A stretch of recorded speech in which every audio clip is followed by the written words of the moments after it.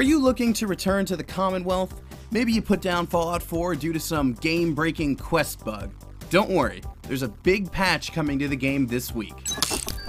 The update is already available for PC players, but Vault Dwellers on PS4 and Xbox One will get it very soon. Some PC-specific features have been added, like an ambient occlusion setting and debris effects, but the real changes here are stability improvements and bug fixes.